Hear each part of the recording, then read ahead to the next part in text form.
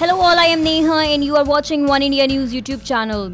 With Rohit Sharma leading Mumbai Indians to record third Indian Premier League title, fans have once again triggered the debate that he must be made the captain of India's T20 team.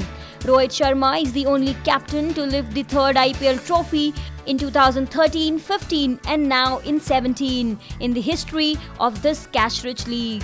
After Rohit Sharma's side lifted their third IPL league title, the Indian opener said individual brilliance can win a side a few games, but what is needed to win a tournament is teamwork.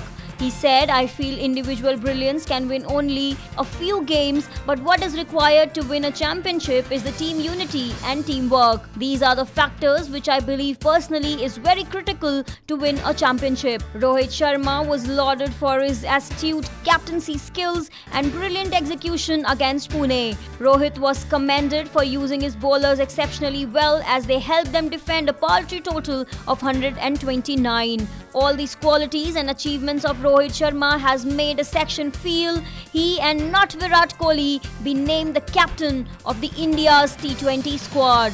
Rohit on one hand has led to his team to 3 IPL victories, while Kohli has not yet won any IPL under his leadership. In fact, Kohli's Royal Challengers Bangalore was the worst performing side in IPL 2017.